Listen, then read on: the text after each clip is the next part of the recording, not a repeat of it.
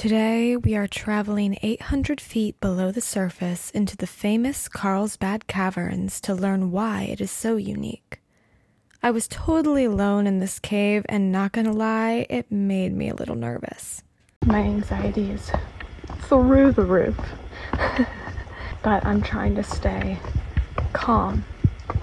I love caves, but caves also terrify me. But I'm fine.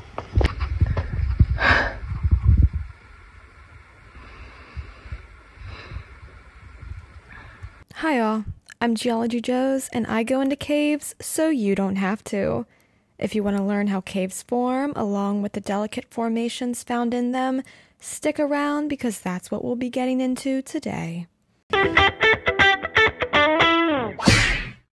Before we descend into the cave, we must first talk about what happened at the surface to cause this natural wonder. And to find this answer, I visited a national park I've never heard of. Just 40 minutes southwest of Carlsbad Caverns sits a lesser visited and lesser known national park called Guadalupe Mountains National Park. The Guadalupe Mountains are part of the geological area known as the Permian Basin, which makes up the same rock layers found in Carlsbad Caverns. In other words, without the Guadalupe Mountains, we would not have Carlsbad Caverns. So I can't talk about one and not the other. The time period these rocks were deposited is known as the Permian, which occurred between 299 million years ago to 252 million years ago when the supercontinent Pangaea existed. This was a time period marked by vast explosion of complex animal life, which included diverse reptile species and the precursors to mammals. During the Permian, this area was located along the western edge of Pangaea and was covered by a shallow inland sea known as the Delaware Sea. In this shallow sea, you would find an extensive barrier reef known today as Capitan Reef, which would have consisted primarily of algae and sponges rather than animals like corals. Inhabitants of the rocky sea bottom included sea urchins, bivalve clams, and flower-like crinoids. Horned corals and trilobites were present, but rare. Carnivorous ammonoids and nautiloids, a relative of the squid, propelled through open waters in search of prey. Deeper on the reef, large clam-like brachiopods and bryozoans clustered in colonies. Reefs are typically divided into three main parts: the forereef, the reef crest, and the back reef. The back reef being the portion closest to the shore, and the forereef being exposed to the open ocean. The reef crest is an algal ridge that acts as a cement-like barrier between the two zones and faces the initial impact of incoming ocean waves. During the Permian period, waves would have battered the Capitan Reef, causing chunks of the reef to fall off. These pieces accumulated at the front of the reef, forming the forereef. The forereef consists of a shallow, intermediate, and deep zone, which then meets a vertical cliff face that descends into the depths of the ocean basin. Each of these zones are marked by varying organism diversity. The intermediate zone would have been the favored among corals, brachiopods, bryozoans, and echinoderms in the Permian because of low wave energy and relatively high sunlight exposure. The back reef area is included in a larger zone known as the reef flat. This reef flat area contains features like lagoons and salty mudflats.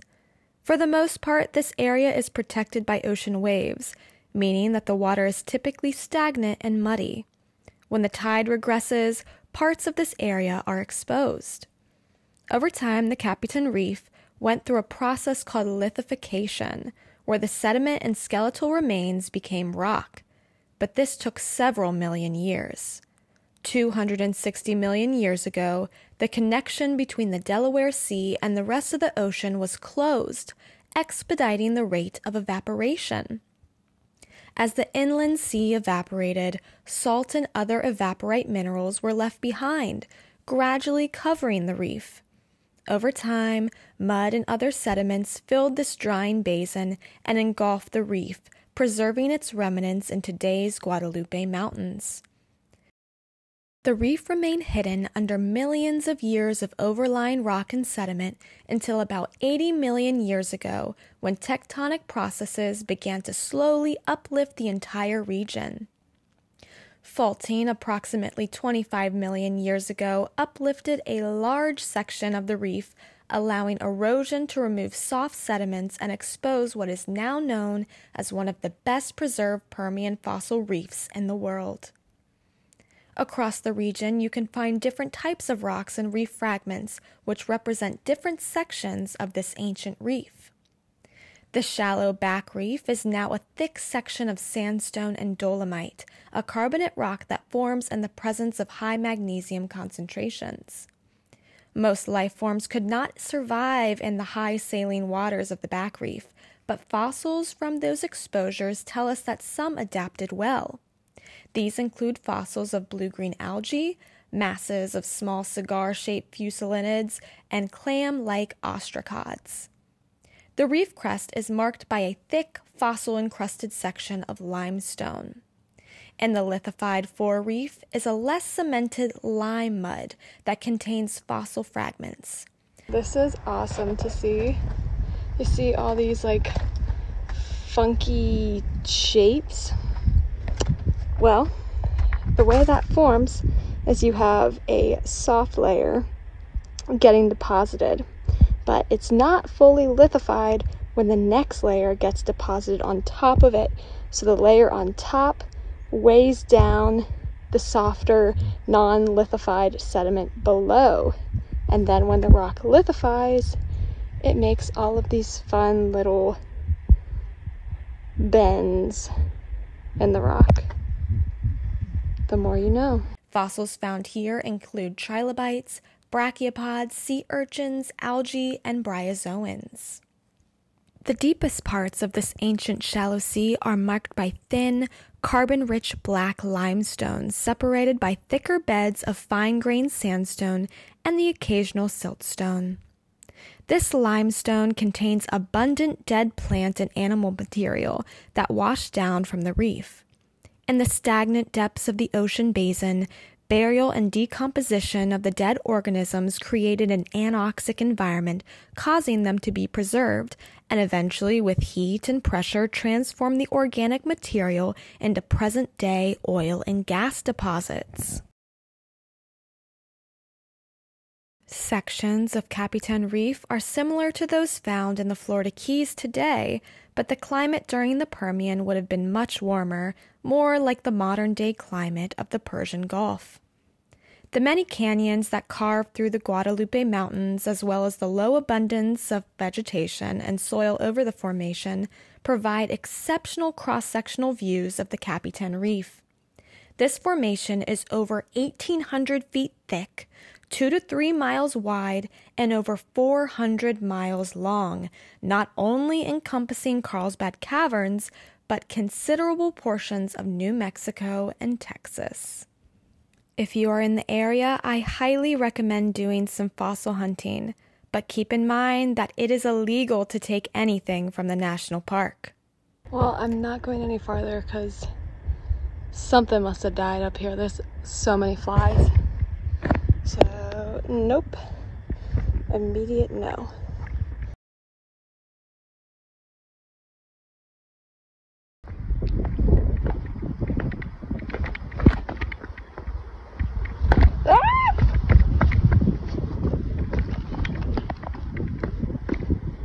After exploring Guadalupe Mountains National Park, I made my way underground. As I mentioned, I was the only one in this cave for a large portion of my hike. Even though it's a well-traveled and developed cave, I couldn't help feeling a little spooked, especially since I neglected to turn on my headlamp. Not because I wanted an authentic experience, but because I forgot it was on my head. You probably can't see me at all, but I feel really disoriented right now with how dark it is. I do not see well in the dark. So I feel a little dizzy. Or maybe that's because I didn't eat breakfast. Most of the world's limestone caves, approximately 90%, are created when surface water flows down through the cracks in the limestone. Surface water carries a weak acid known as carbonic acid that dissolves the surrounding limestone, turning cracks into passageways. These types of caves are typically very wet and have bodies of water in them. However, there are no flowing water bodies in any of the hundreds of caves in the Guadalupe Mountains, and no evidence they were dissolved by carbonic acid. So if not carved by carbonic acid, then by what? Lizard people? Since the 1970s, geologists have found the answer to what makes Carlsbad Caverns so unique. Evidence shows that when hydrogen sulfide from oil deposits in that carbon-rich black limestone combine with microbes and oxygen in the underground water table, sulfuric acid is produced. This is a very aggressive acid which dissolves passageways along cracks, fractures, and faults at the level of the water table. The water table is the boundary between water-saturated ground and unsaturated ground. During the uplift of the Guadalupe Mountains around 80 million years ago, the level of the water table dropped in relation to the land surface, taking the sulfuric acid with it. When the water table dropped, it left a newly dissolved cave behind. This uplift continued to happen over millions of years, causing the water table to drop and the cave passages to get deeper. Radioactive dating has shown that Carlsbad Cavern was one of the last caves to be dissolved in the Guadalupe Mountains around 4 to 6 million years ago. This method of sulfuric acid dissolution created maze of both narrow and huge Swiss cheese-like passageways. A byproduct of this process is a mineral called gypsum, which is visible as huge blocks on the floor of Big Room in Carlsbad Cavern. Because these caves were dissolved deep underground and not from the surface, not all caves here have an opening to the world above. But luckily for us, sometime in the past few million years, the natural entrance of Carlsbad Caverns was created by surface erosion. This exposed previously hidden underground cave passageways to the elements, resulting in some of the spectacular speleothems people travel from all over to see. Speleothems encompass the decorative cave formations seen all throughout Carlsbad Caverns, like stalactites, stalagmites, and more. They are due to rain and snowmelt soaking through the limestone, which eventually drips into the cave. These water droplets absorb gases and dissolve minerals from the soil and limestone above, and eventually release carbon dioxide and deposit a small amount of calcite in the air-filled cave.